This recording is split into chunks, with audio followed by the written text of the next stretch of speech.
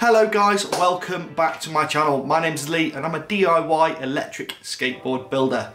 In today's episode, I've got Simons board on the bench behind me. It's a build I've recently just completed. I did it mostly off camera, to be honest, and fitted it around some of the other stuff I've been doing. And it's the one that me and Mo did the motors and the belt drive system for in the Mo Mondays episodes, which were a few weeks ago.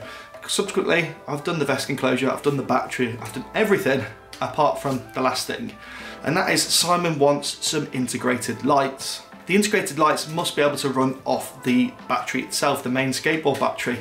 So I had a quick think about it and I come up with a couple of things. We're going to fit what I've come up with onto the board today. I'm going to let you guys decide for yourself whether you like the design or whether you don't. As always, the file will be in Thingiverse and I will link to it in the description in case you want to print it yourself and make it yourself. But if not, enjoy me on the ride while we fit this, and yeah, I think you're going to find it interesting.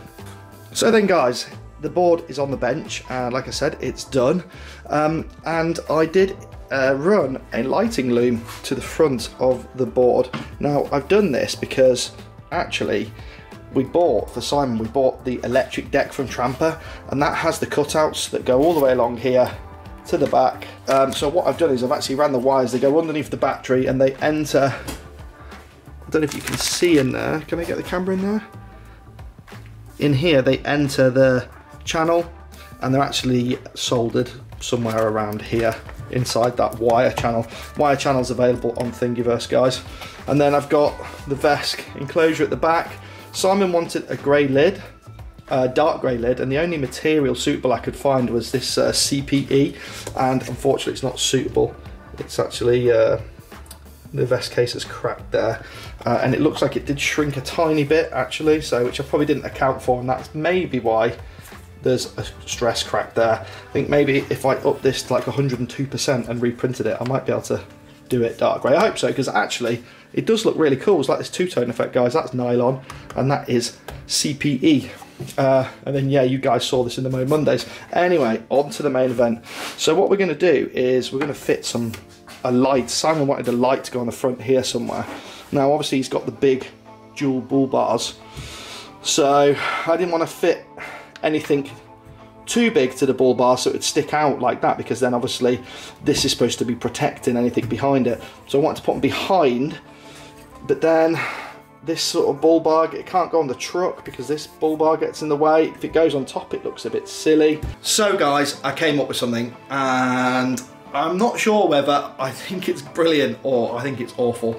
I think Si will probably quite like it because it enables us to get a big light on this board, but I'll let you be the judge. Let me know in the comments whether you like this, and don't forget guys, if you like my content, to like and subscribe to the channel. We do more stuff every week, every Monday, new video, and sometimes a bonus video on Thursdays as well. So then guys, I went searching online and I ended up buying a couple of these. I think they're advertised as 40 watts, but actually when the box came, I see they're 20 watts, but that's not a problem. 20 watts of power will still be plenty. But more importantly, they have a working voltage of 12 to 85 volts. I hope you can see that. 12 to 85 volts. So these will work for the full range of the battery. I think actually online they were advertised as 10 to 60 volts. So I don't know. Anyway, 12 to 85 volts. So they'll work for the full voltage range of the battery. So when I got it open, I thought actually it's a pretty nice design. It's got a clamp on it. It's for a push bike or an e-bike or something like that. It's got a nice big lens on it. Yeah, looks all right. So what I did is I stripped it down into its component parts and I was left with this. So this is the light on its own, basically, without the back cover on. You can see actually that a lot of this light, can you see? Focus. A lot of this is heat sink. All of this here. The light's actually only that bit there, but it's still plenty bright enough, even with just one on its own. So actually I'd been the idea of doing two, and I decided to try and incorporate this somehow.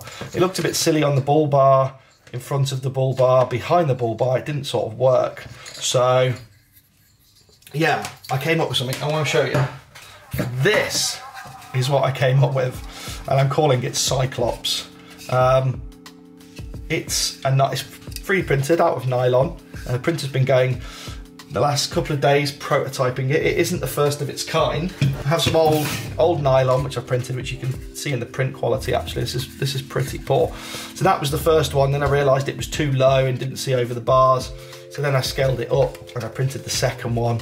And then I realised I made the hole for the switch too big. When the switch arrived, it was a lot smaller than it said on the tech sheet. So then finally, last night, I printed this overnight. And here we are, nylon, 40% infill, 3 walls, pretty strong, complies ever so slightly, won't wobble around though on the board. And well, basically the principle is you put the wire through there, like that. What do you reckon? And then that wire comes back through here into the chamber at the bottom. Right. There's some securing screws on the back here to hold the light in place. It has 2 holes which have been modelled there, has them in the heatsink as well. A little place for the switch, and then a little cavity here to hold the fuse and the wiring, 2 channels to bring in the wiring from the board. So basically there'll be a little switch here. I did get a switch. Here it is. This little waterproof switch has a waterproof cover that goes over it. This is pretty good. I think this was just £2 or something like that on Amazon. It's only got 1 position for on, which is that one. So yeah, I incorporated it into design. That will end up sticking out of here, out of that hole. So that'll be your switch. Your wires will come in from the front of the board, and that'll be it really, guys. So let's put this thing together. Let's make the wiring harness and get it on the board. So then guys, I want to do a quick calculation so we can work out how much current this thing is going to draw. We know it's 20 watts and we know the lowest voltage of our board could only ever possibly be, let's say 30 volts to make sure. It's never going to get to 30 volts because the vest will cut it out and stop it from getting there, but let's say 30 volts worst case scenario. So guys, we know the minimum voltage will be 30 volts. We know the max power of the light is 20 watts. So we need to use the formula P equals I times V, but rearrange it to find I. So that will be P divided by V equals I. So we know the power is 20 watts and we know that the minimum voltage is going to be 30 volts. So let's say that. So our current is 0.6 of an amp, so 666 milliamps. We'll go a bit conservative with that, and for the fuse, in fact actually we'll look for a 2 amp fuse. So I got myself some car fuses of different ilks, and that is a 2 amp fuse, guys, and I'm going to use that. And that, like I say, I built a little socket in here so we can house all this stuff in here quite nice and tidily.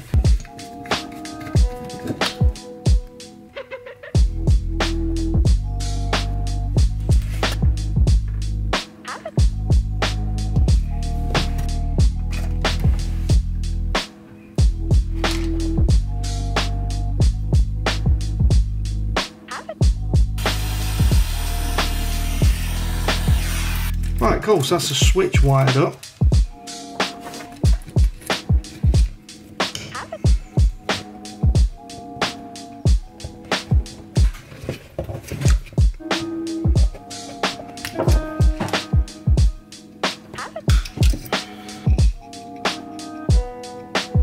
Okay guys, wiring loom is done.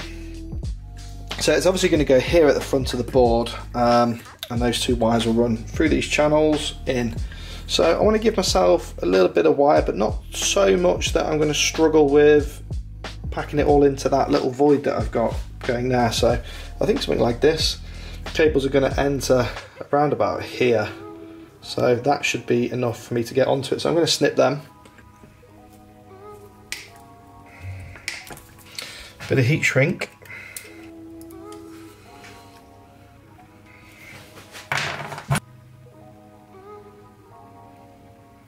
So we just need to solder the positive onto the fuse and the negatives together, put the heat shrink over it, job done. This might be quite tricky though.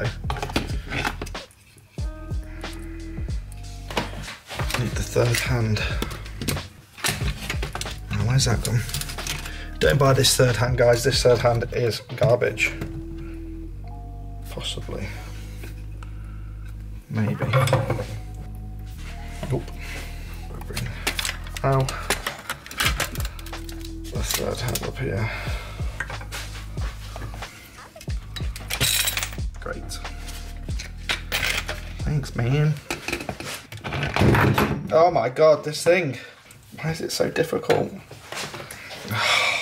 How did that not stick? Fuck off. Anyway, that's gone on. Get a bit of heat on that.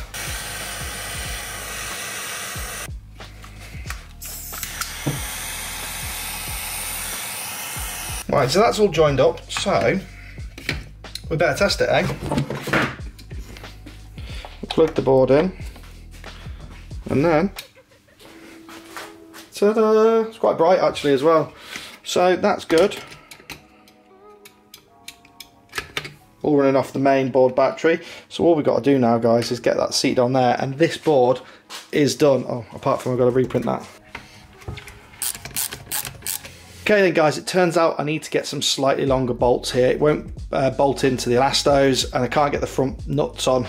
So we need some slightly longer bolts. That's easy, I'm going to order some of those. And then this thing is done, guys, basically. But I wanted to show you this light, which is integrated into the main battery, now fitted. Like I say, well, we'll sort the bolts out, but as you can see, nothing. Plug the main battery in to the board, and now we have some lights. So, I mean, let's talk a little bit about this design. So as you can see, guys, it's quite a big piece of plastic, really, and it could look a little bit goofy, and at first I thought it was goofy, but it's got this, like, I don't know, it's got this like Cyclops thing going on, and it's from my mate Simon, so Cyclops is perfect. But I'm actually quite happy with this build. I know it's very similar to how I did my first build, guys. Same battery, but it's got my updated vest enclosure.